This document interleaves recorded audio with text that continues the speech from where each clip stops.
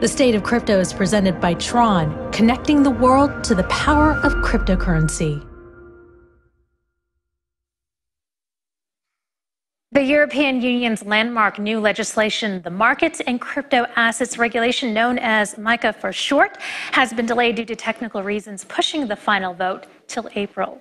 Joining us now to discuss is TRM Labs Senior Policy Advisor Isabella Chase. She joins me now. Isabella, thanks for being on the show.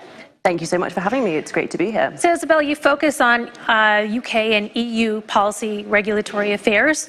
What are your thoughts on the delay in the MiCA bill? Yeah, no, it's really interesting. Breaking news just coming out. What I would say is, for a document that is as complex as MiCA, as substantial, it is to be expected that we might see some delays at this final stage.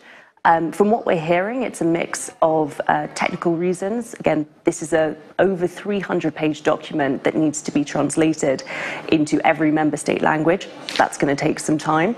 And then also that the policy agenda at the European Parliament, given current macro themes, the war in Ukraine, the energy crisis, is it's pretty chock-a-block.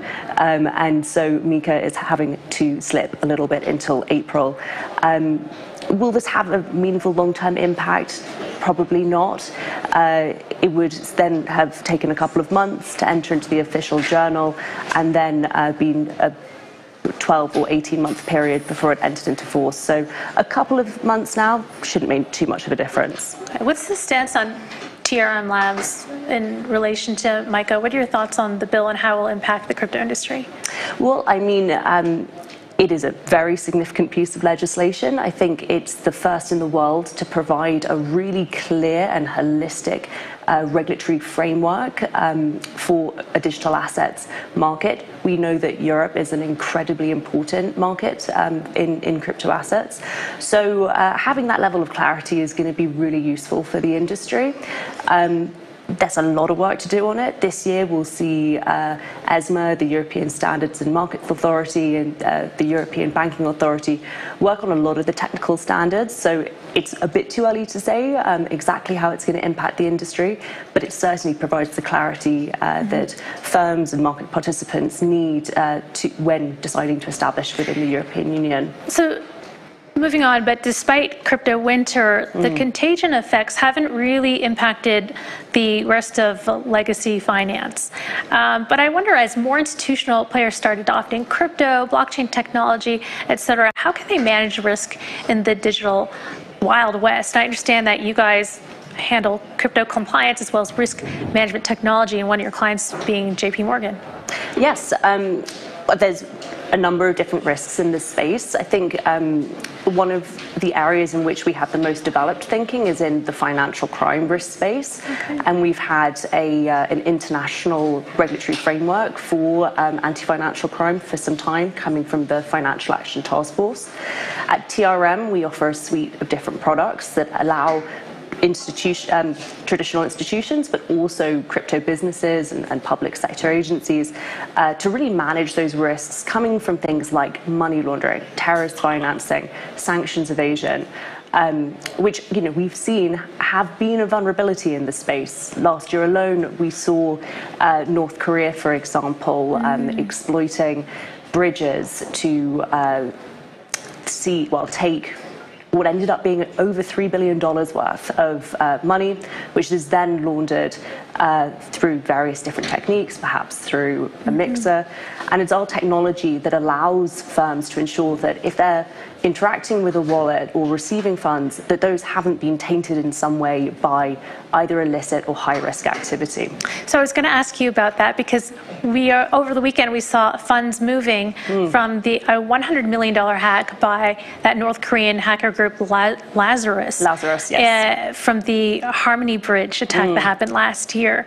And so when you're a firm or a crypto firm trying to combat a nation state, I mean, how do you advise them? How do you help them with that? Sure. I mean, and I think it's really important to remember just how sophisticated the Lazarus group is. They're incredibly proficient at moving money and taking money in the first place. So you are up against quite a sophisticated actor there. We have very advanced tracing tools that allow us to monitor funds as they move across single chains, but crucially, and something we see a lot with North Korean crypto money laundering techniques, across different blockchains as well. And we have a very advanced cross-blockchain analytics tool that allows us to watch illicit actors if they move from Bitcoin to, say, Solana, for example. Is there any hope of recovering those funds? There's always hope. Okay. I'm sure. From what I understand, they're being filtered into various privacy coin mixers, etc. Sure. What we tend to see, though, there's lots of different ways you can use parts of the crypto ecosystem to move money. But if you want to actualize it, if you want to bring it back into fiat to make it spendable, you will probably at some point have to move it through a centralized exchange. And that's where we work with those firms to make it as difficult as possible for those illicit actors to exit their funds. So that's ensuring that we know really exactly who we're dealing with through advanced attribution techniques, to be able to really flag when something doesn't look right, allow the exchanges to freeze the funds, and then rapidly inform law enforcement that something might be a problem. And in fact, just last year, we announced a new product or tool called TRM Beacon that does just that. So it's a public-private information sharing tool. So the second that funds are linked to something like the Harmony Bridge hack are on the move, we ensure that all the right people who might be affected by that are notified so that we can try and stop funds whilst they're on the move.